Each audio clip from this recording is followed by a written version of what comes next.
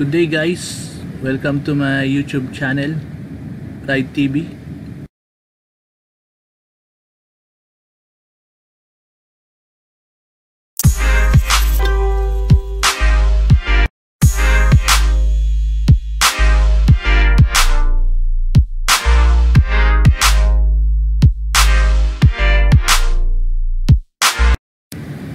We will be doing works on the steering gear alarm panel.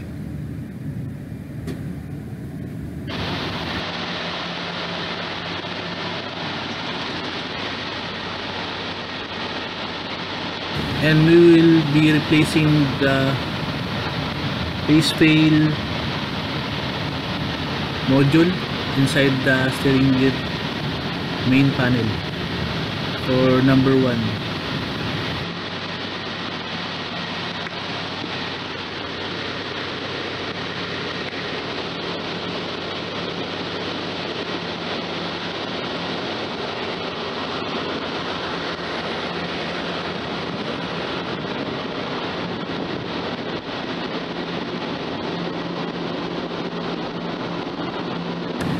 This is with regards to the sometimes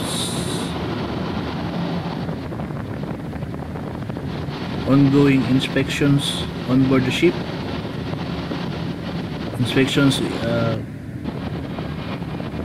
pertaining to port state or even internal audits and surveyors. May it be scheduled by the company, owner of the ship, or otherwise. Face fail alarm is only one part of the many alarms included in testing for the steering gear in the ship. And the steering gear is included in the critical equipments listed in the emergency procedures when it comes to situations that need navigation in emergency situations.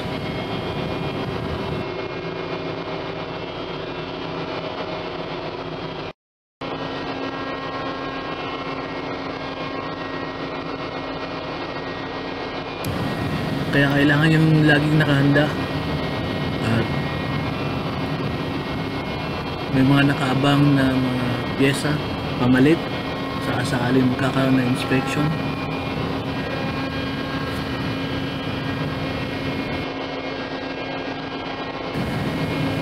Itong steering gear number 1 na panel ay mapapaandar din sa pamamagitan ng emergency generator.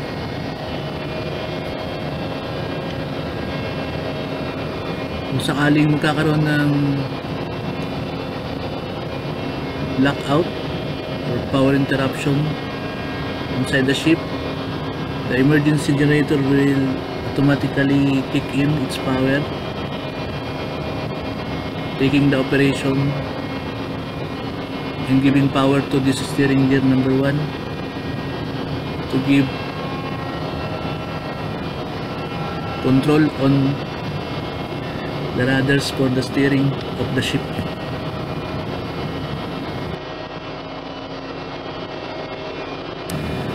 Guys, kung nagustuhan mo itong aking video, paki-comment, like, share, and hit naman the notification bell. At paki-view na rin yung iba kong mga video sa aking YouTube channel.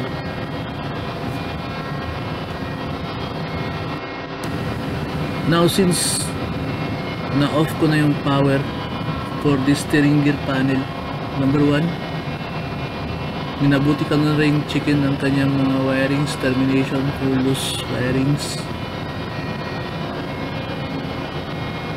At sinamahan ko na rin ng kanyang preventive maintenance to see and check for any loose wirings. makoreksyonan agad kung meron.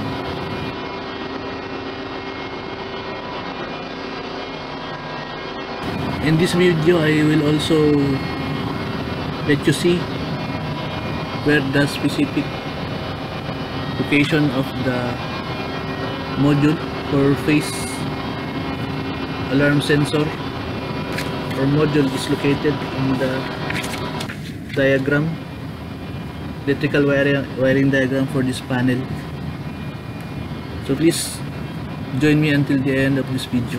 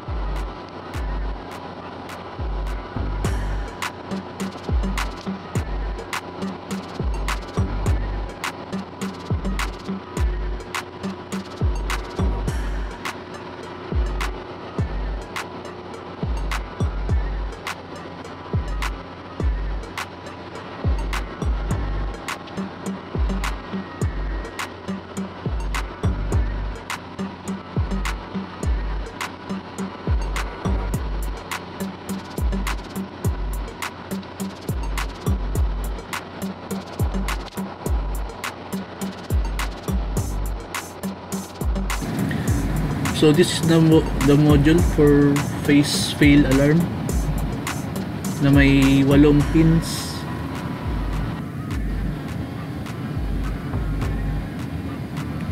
So ito yung luma. This is the damaged one, which we replaced with the new one.